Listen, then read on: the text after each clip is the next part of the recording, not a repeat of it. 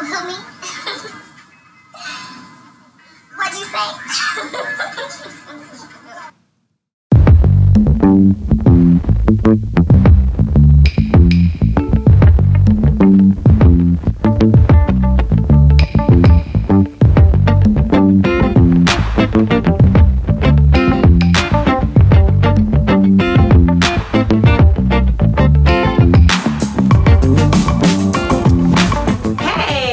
Welcome back. Thank you for clicking. If you clicked on this video, then you're probably here to see the inches, the bundles, and how I made this wig on my sewing machine. So if you stay tuned, I definitely have all that broken down for you. I could go into more detail, but I don't want the video to get too long. But if you guys have any questions, feel free to click subscribe. That has nothing to do with the questions, but subscribe to me and comment your questions down below, and I'll definitely answer them. You guys can see this is about 22 inches, and I have a lace closure and some body wave bundles. I straightened my hair because I wanted it to be straight, and one thing about straight hair is I really like it to be long if it is going to be straight, because I'm such a curly girl. This is like my alter ego. But keep watching, you guys, and enjoy. This is the dome cap that I'm going to be using today. I got it for $3 at my local beauty supply store. I went with mesh instead of the usual stretchy spandex dome cap because I think it will be easier for me to sew down. I haven't used this exact style, but I did a little YouTube research, and I think that dome caps will be the best thing for me to do a frontal on. So this is really going to be a first time experience for all of us. Stay tuned. This is Bobby. This is what I will be sewing down my frontal on, and I don't have a styrofoam head. This is all that I use, and the head actually is styrofoam, so I'm still able to put pins through it. And I just cornrow the hair back and put the dome cap on, and you'll see that now. Okay, so here is the frontal. I attempted to bleach the knots, but I really didn't want to ruin the frontal, so I'm gonna bleach it again after I go ahead and put it down on the cap. So I'm using my iPhone for this part of it just because it's easier to maneuver. And I have here a mesh dome cap because this is going to make it easier when I try to sew down my bundles. And the reason why I'm using the mesh instead of a typical dome cap is because my sewing machine is going to sew through this material a lot more easy. So I'll come back and show you when I have it pinned down. So the hairline on this frontal looks pretty good.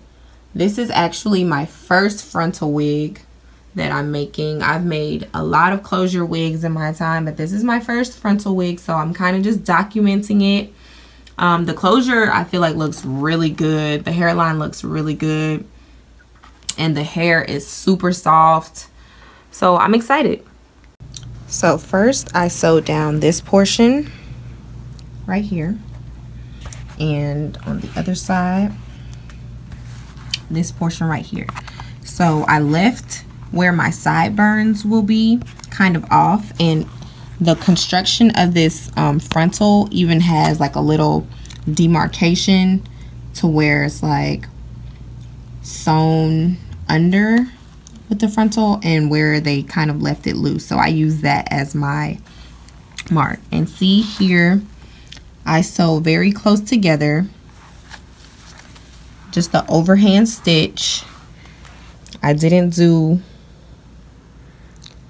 any like knotting with it. I just did an overhand stitch all the way around, which leaves the front kind of loose, but this is what you want it to be like.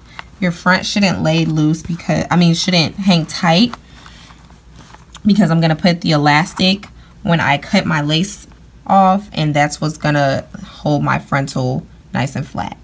And if you can kind of tell right here, that's where the dome cap is. So I put my hairline of the frontal in front of where the end points of the dome cap are.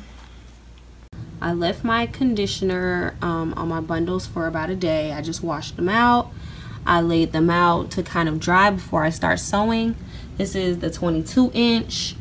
This is, I believe, 18. And then I have hanging here my 20 inch. So I'm gonna be putting them across this cap from side to side. Right now I'm just gonna go ahead and test it out to make sure this is gonna be okay with my sewing machine. So I'm gonna try to record this as I do it. I'm gonna try to see if the phone will stay standing up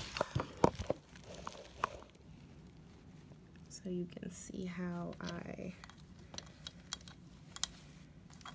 sew it down. I have my sewing machine settings on zigzag and wide stitch so that it will stretch and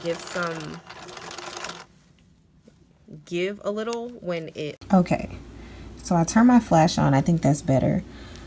I almost forgot. I want to do this on camera. I have some chalk here that I use when I'm sewing, and I'm just gonna go ahead and mark wherever I want to sew just to make sure that I have enough hair to get all the way to the front, because I'm using 3 bundles, and this is just going to ensure that, let's see, when I'm sewing one, that my lines are straight, and 2, like I said, to make sure that I have enough hair to go around the entire head. So I'll come back when I've gotten to about here. Okay, so I have my wig already down, and then I line up this track with the mark that I just made with my chalk. All of my tracks are about 1 inch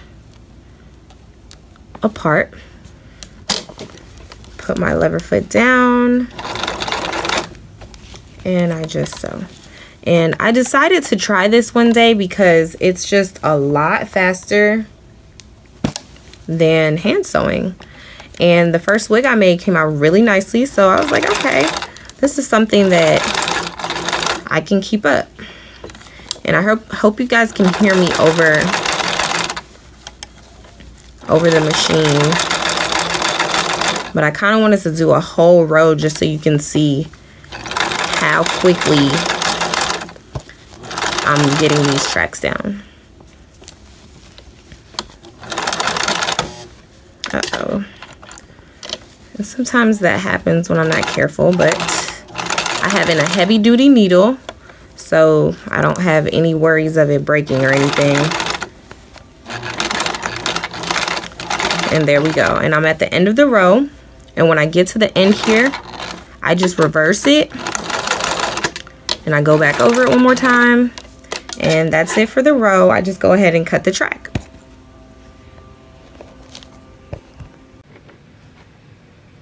So here are here are the wig clips, okay, that I've sewed in. And I like these. They're not clips, but like wig keepers. I don't really like the snappy ones because I feel like my hair gets stuck in them and doesn't like lay flat enough for me, and also sometimes it's hard to get off. So I'm gonna go ahead and put this on, and then I'll come back. And you can see here that I have a white elastic band. I actually want to go back in with a strong black elastic band and finish the wig, but this is just what I've been wearing for the week because you don't see it. But I actually don't like this elasticity of this. I want something that's a little more stiff, and I just use this because it's what I had on hand and I didn't have a long enough and thick enough black strip that I wanted to use. But here's the hair.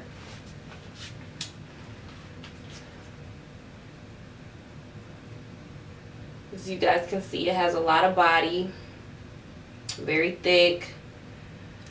I had it straightened a little better. I've been wearing it for the past couple days. Ooh, y'all, I had to bring it back with the slow-mo because do you see these bundles? OMG. I'm in love. I love this wig.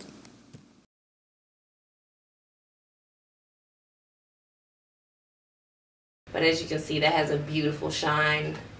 The closure lays very nicely. It's a Kendra's boutique once again. And I've gotten to wear it for a couple days, so I can actually say I've gotten a lot of compliments on this hair.